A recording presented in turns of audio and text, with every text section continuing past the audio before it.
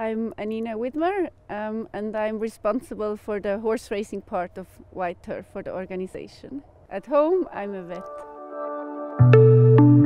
I did win 4 sprint races, but that's 19 years ago. It's a special feeling to ride up here. The atmosphere is great, and the feeling the horses are very excited, and the sprint race was a little bit shorter at that time. It was 1100 meters, now it's 1300 meters, and it's just so fast, and the snow is flipping back. It's a great feeling.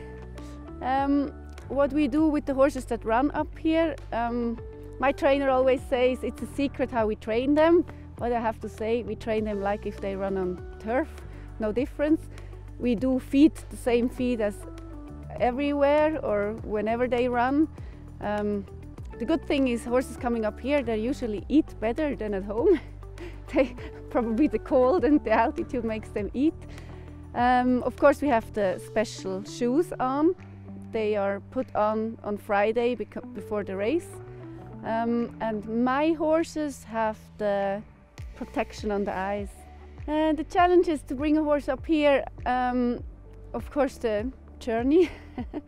Either you take the tunnel with the train, you can go with the lorry on the train, but still then you have to drive up here in the mountains. I mean, there's snow on the roads, so the journey is not that easy. From Italy they couldn't come last week because the roads were closed.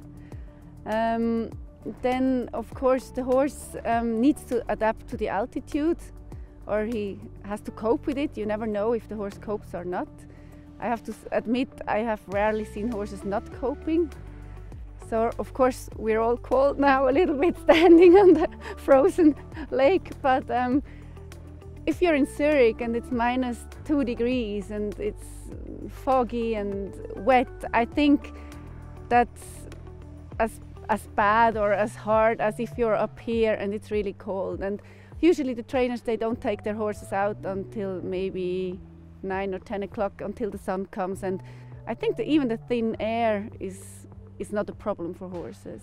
With the lungs, it's known that arterial blood pressure is higher in altitude, which would maybe mean there's more pulmonary hemorrhage, but studies have also shown that there's less on altitude, and we know from last 20 years that horses that sometimes bleed at sea level, they don't bleed up here. So I think they cope really well with the climate, the cold and the dry air.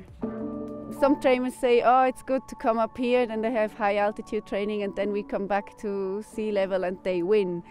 I think the horse's limit of performance is the capacity of the lungs, and it's not the transportation of the oxygen, and it's not the oxygen delivery to the muscles. So I think it's useless, as the horse has a spleen which stores the red blood cells, and they can distribute more red blood cells during race. It's useless to increase that capacity, which already is high, and which is not the limiting factor. So I think it's useless to do high altitude training for horses or give EPO or cobalt or whatever, but there are different opinions.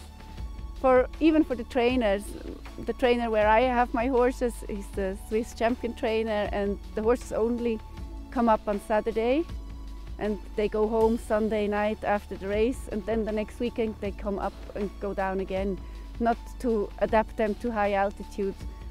We had the experience that horses that came up and went down again, they managed afterwards to run during the whole season.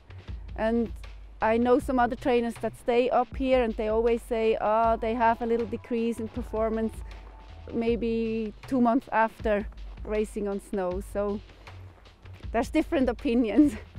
I cannot tell if a horse likes soft ground on turf, that he likes it soft ground up here.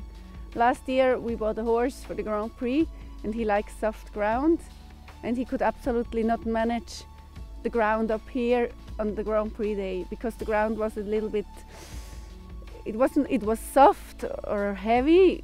The ground on the snow can change from hour to hour. and it's never the same. That's a little bit the difficulty up here, because if it's warmer, the ground is softer. If it's colder, the ground is a little bit faster. If we have more snow, last week we had 70 centimeters from Friday to Saturday.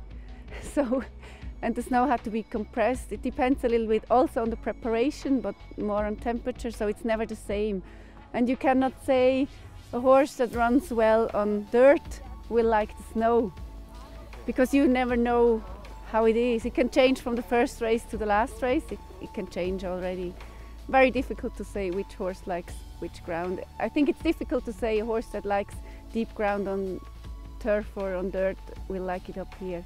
You just have to try out. Okay, good. The new stables were built. The stable belongs to the community of St Moritz, and as you know, in Switzerland you can vote for everything.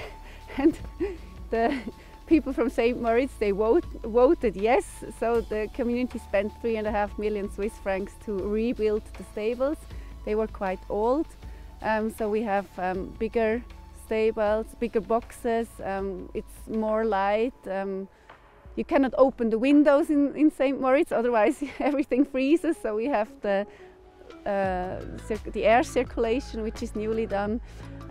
We're very happy for that, and it's not only for white turf, it's also for snow polo and for the winter show jumping. So we're very happy that St Moritz gave us this new stable.